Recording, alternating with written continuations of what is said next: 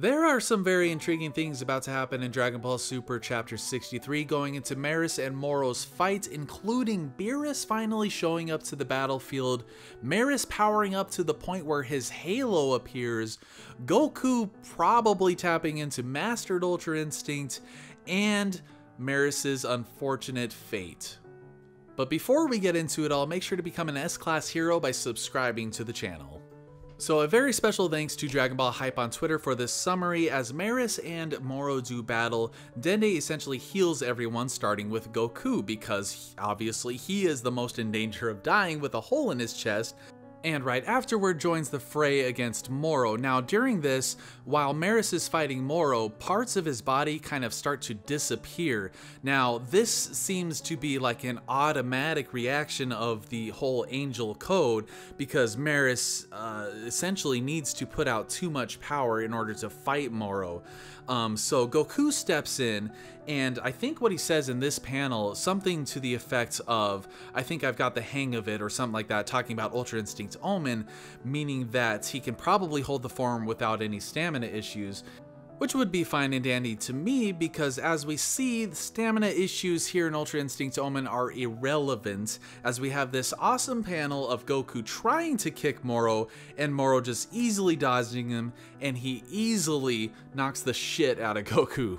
So one might think that that whole scene of Goku stepping in would be irrelevant, but I think what they're doing here is kind of showing the friendship that built between Goku and Merus during their time in the hyperbolic time chamber, and Goku obviously doesn't want Merus to get erased for violating the angel code, so he's stepping in to try to essentially save his friend by defeating Moro, you know, even though he probably knows that he doesn't have a chance, really. But that's not even that interesting compared to what happens next, in that Moro uses his strategy and his copies of Piccolo to go into the ground with his arms, to go up behind Merus through the ground and grab his neck. Now, the first time I saw this, I thought, oh my god, so many people thought if he grabs Merus's neck, it's over. Like, Moro, angelic Moro, that's just no. Instant death for everything.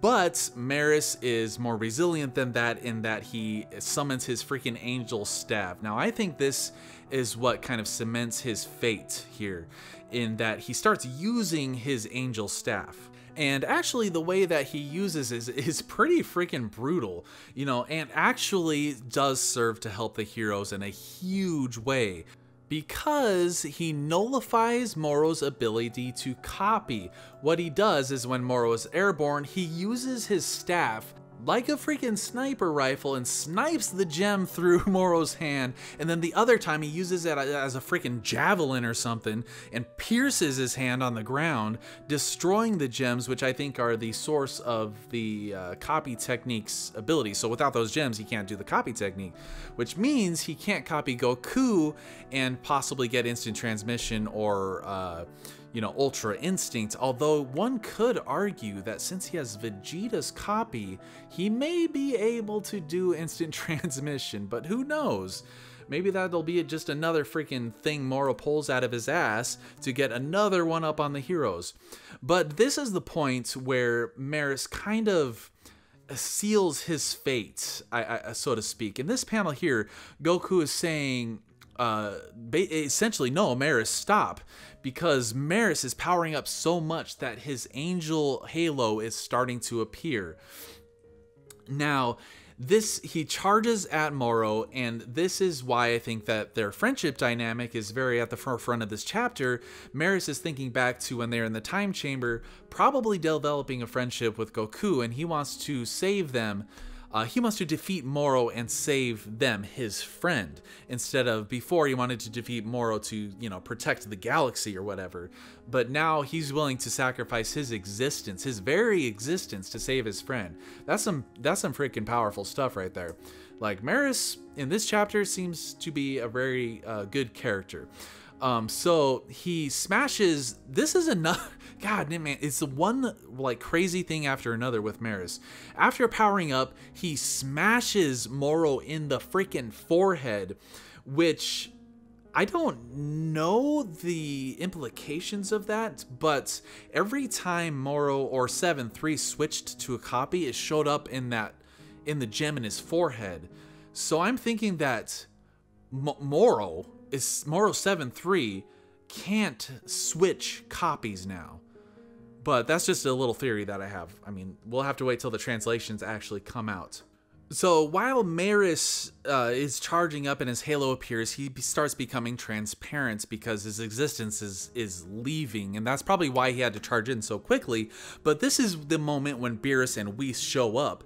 Why they show up, I'm not entirely sure. It seems that Whis might have some sort of concern for his younger brother, because in this panel he says Ototo, which means little brother. I'm not exactly sure what else he says here, but that's some interesting stuff. Whis and Beerus being on the battlefield there, I'm not sure how I feel about that. I don't like their presence there. Just like in Resurrection F, I didn't like their presence there.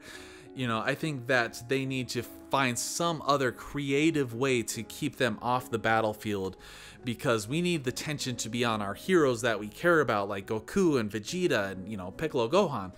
So with that, Merus' fate is sealed, and this last panel showing him drifting off into nothingness is very touching, actually. The expression on his face is really well done.